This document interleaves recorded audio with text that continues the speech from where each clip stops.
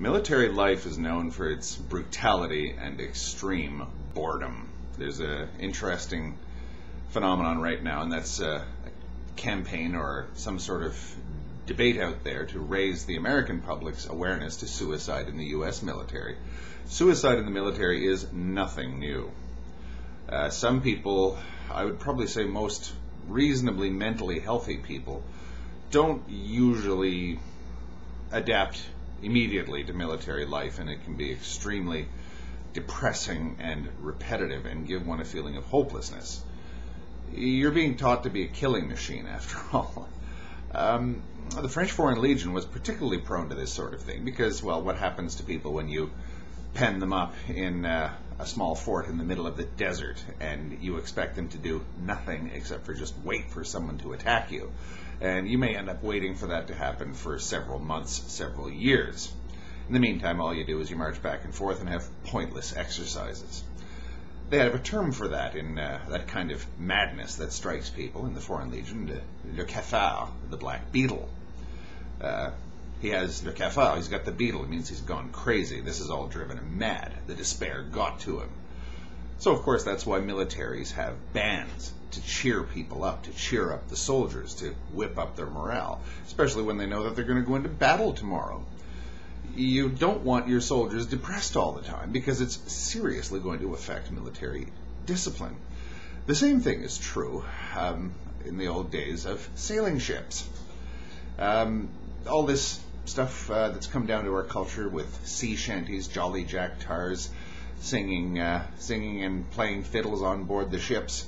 Any decent captain understood the fact that if he didn't do something to try and combat the boredom and resultant melancholia of people being cooped up in a very confined space, literally in the middle of nowhere, i.e. on a ship out to sea, he may end up having to cut down half of his crew after they'd hung themselves from the rafters inside the ship.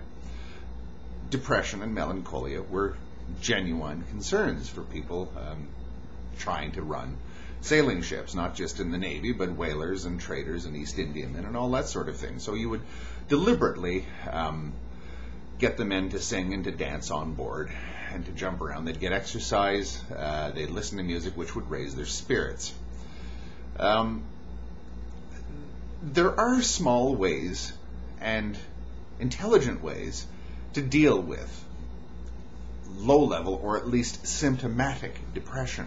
In other words, the type that isn't caused by some actual physiological problem or some actual trauma.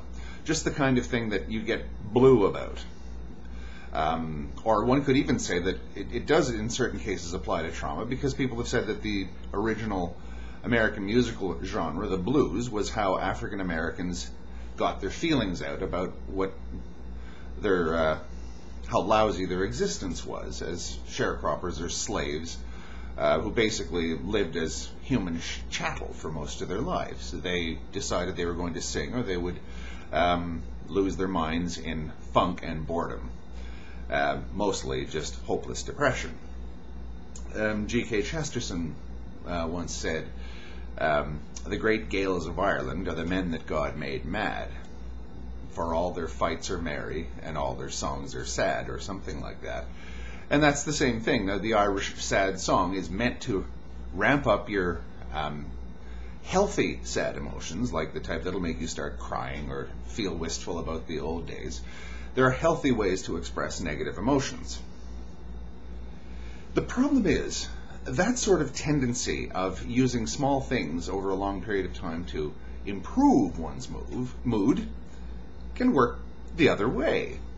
You can actually, over a long period of time, inject small doses of negativity into someone's mind and bring their mood down. That's generally just called unhealthy thinking, unhealthy emotions. That's why I talk about antinatalism in the context of depression. I definitely would put antinatalism in the category of a downer type philosophy. It tells you that not only do you have every right to be depressed, But there's a lot to be depressed about, and the most rational thing to do is to remain depressed.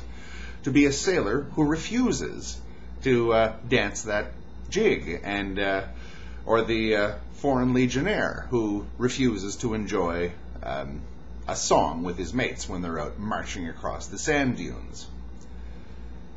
The point doesn't seem to be to improve one's mood. The point seems to be to deliberately subvert it.